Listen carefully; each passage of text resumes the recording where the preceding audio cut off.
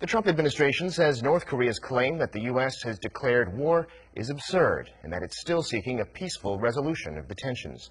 North Korea's foreign minister had said President Trump's harsh words gave it the right to shoot down American planes. Connie Kim has the latest on Pyongyang and Washington's war of words.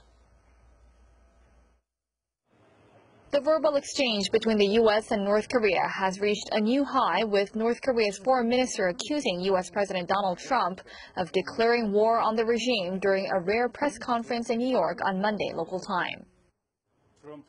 Trump ultimately declared war on us last weekend by claiming again that our leadership won't be around much longer. Given that this comes from an incumbent American president, this is clearly a declaration of war. Lee Yong-ho's statement took aim at Trump's tweet message that came following his speech at the UN.